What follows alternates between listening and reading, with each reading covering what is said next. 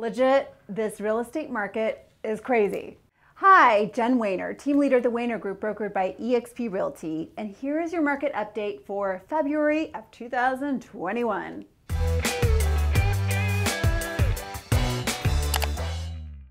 Right now, the market is so chaotic. I know you probably have heard about it. Median sales are up 18%. At the same time, inventory is down 61% from this time last year. It is really painful for both buyers trying to find a house and sellers who are getting 40, 50 showings in a day. And the crazy thing is luxury.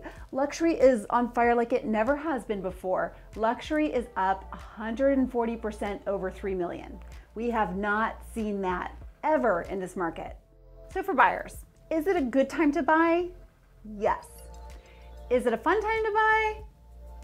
No, it's probably not going to be unless you win the lottery. It might be more comforting to understand the median sales price has gone up 18% over the last year to $339,000 here in Phoenix. However, at the same time, rents have also gone up 18%. But because of historically low interest rates, your mortgage payment on a median priced home would be still roughly $200 to $300 less on average than it would be to rent that same home.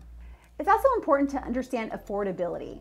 Here in Phoenix, we're just over 60% affordable, meaning 60% of our population can afford to buy a median price home.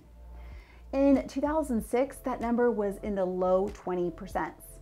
But that's not even as bad as today in San Francisco. The median price home is $1.35 million, and only 11% of the population can afford that.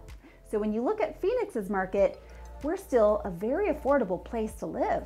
And because so many buyers are moving from out of state, they're moving from areas that have these high median prices, high taxes, you name it, they move here, and because of today's atmosphere, they can live anywhere and work from home. So why not work from home in a nicer place and nicer digs? Finally, it is a good time to buy because of the housing shortage. We have been underbuilding for the past 10 years, and there's no end in sight to be able to build enough homes for the people that we already have here and moving here. Because of the housing shortage, you could be priced out of the market if you decide to wait. That cost of waiting is critical. My daughter bought last year for $300,000. Her home this year probably worth more, $375,000. She would not be able to buy that home had she waited. The same thing can happen to you because there's no solution in sight for either demand to go down and definitely not enough for supply to come up enough to affect prices. So it is a good time to buy while it's still affordable, while rates are low, and while homes still exist in your price range. For sellers, brace yourself. The showings, the offers are coming. Last Saturday, we had over 60 buyers come through our open house, and we negotiated 14 offers on Sunday. We got well above ask price. That is just simply the story after listing, and for every listing we have, we probably have as a team at least 20 buyers for that listing. So even if we never were to list it on the MLS, we already know that there's demand because we have the buyers. Over 37% of homes sold for over ask price, and we talked about how the luxury market's on fire. We're seeing even new luxury markets pop up all over the valley, with Gilbert entering the top 5 luxury markets. Congratulations, Gilbert. So no matter who you are as a seller, what price range you're selling in, you are in a great position to be in.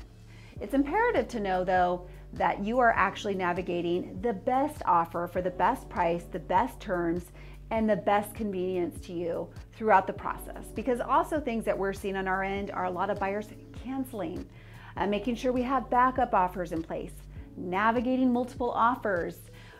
Do you want 50 to 60 showings every Saturday and Sunday, or would you like to have one day? We have one open house. We show all of our buyers that one day, and we review all offers on Sunday, so you only inconvenience one day.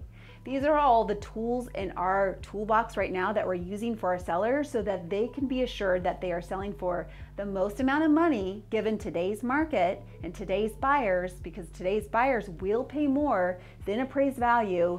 so many times, more than often, they'll be waiving appraisals, they'll be waiving contingencies, easier to work with. You're in the driver's seat.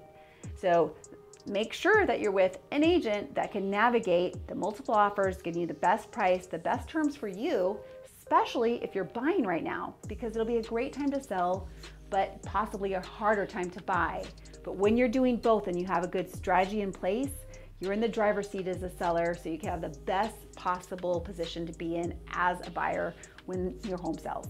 So that is the market update. It's chaos, it's awesome because that's what I thrive in, and we have all the solutions that can help you either find the house, get the house, and for sellers, sell your house knowing that you got the best possible price and terms and the easiest seamless transaction.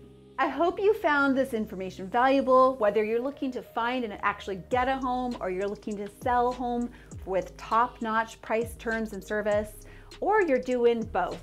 I would be honored to help. And if it's even just a question, please reach out. I have a team of amazing, amazing agents, the best agents in the Valley, hands down. So please also, if you could like, comment, subscribe, throw a girl bone, need one in this real estate market, and I'll catch you on the next one.